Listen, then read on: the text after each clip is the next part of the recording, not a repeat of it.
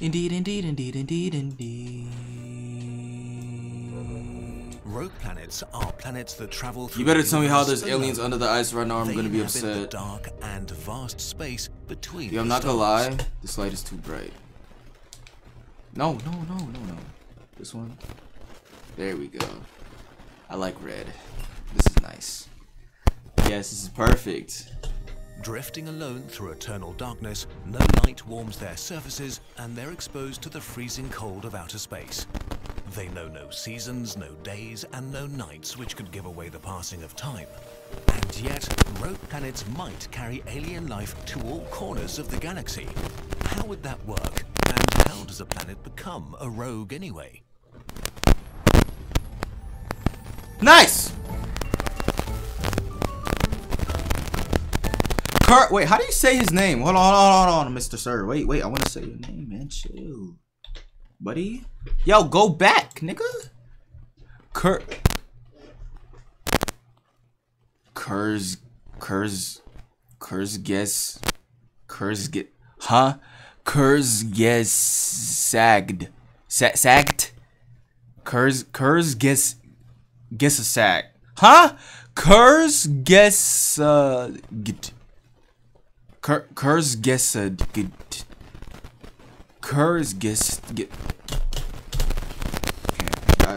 There are several very different things that get called rogue planets.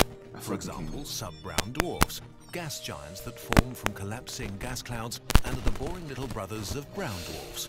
They're a sort of failed star, and we'll now stop talking about them. A far more interesting sort of rogue are terrestrial planets. Or is it Jagged? Or is it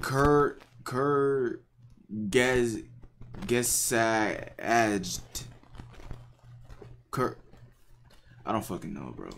That got kicked out of their planetary system. Young star systems are dangerous places where protoplanets are battling for the available mass, guzzling up as much material as possible. In this fight for dominance, they collide with each other or get dangerously close to each other's orbits. If a very massive planet moves its orbit closer to the star, it can kick smaller planets out of the system. But just because a planet has survived the growing pains of formation doesn't mean it's safe. Planetary systems can be disrupted by flybys from stars or black holes at any point. Up to half of all planets born could end up as rogues. What are we talking about? I came here for aliens. Like, what's up with, like, where the alien part at?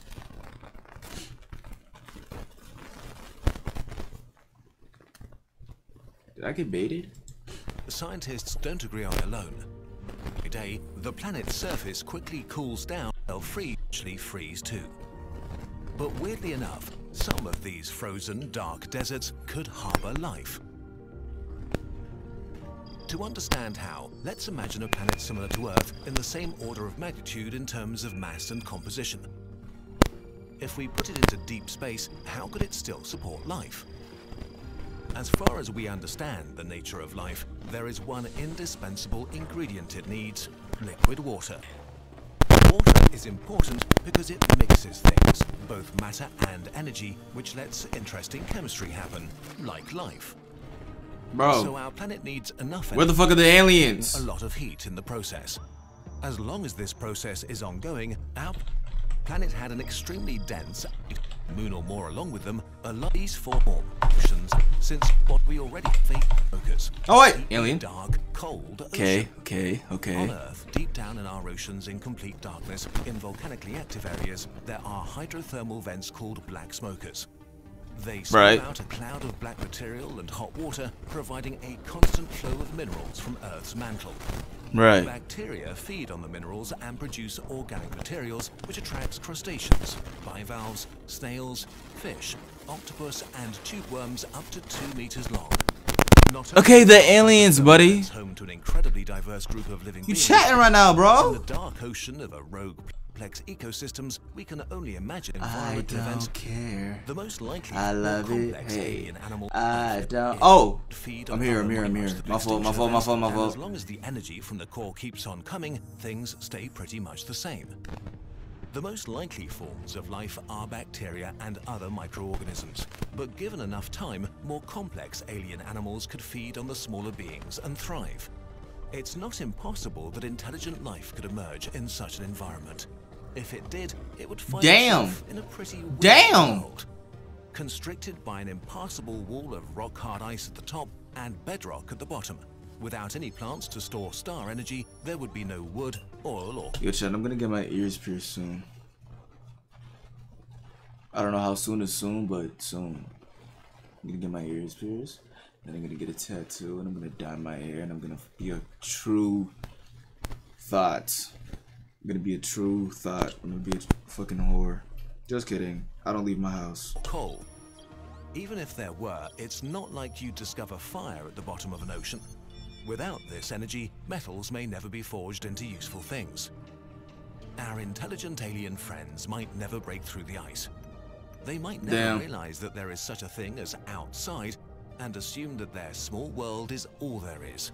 Millions of generations might live and die in these dark oceans, ignorant of the unbelievably big universe above the ice, until the core of their planet cools off and all life vanishes. As the oceans completely freeze, the remnants of cultures and ecosystems will be trapped in an icy grave forever. If you think about it, it might be better not to be aware of all that. But the concept is disturbing and exciting. What the fuck is exciting about dying, the universe man? might be teeming with life, trapped on planets that are basically impossible to leave. Worlds like this could frequently pass the solar system without us even knowing. Maybe one day, in the far future, humans will set foot on one of these frozen worlds and try to say hello. I don't care. Am I done yet? I am. That was mid.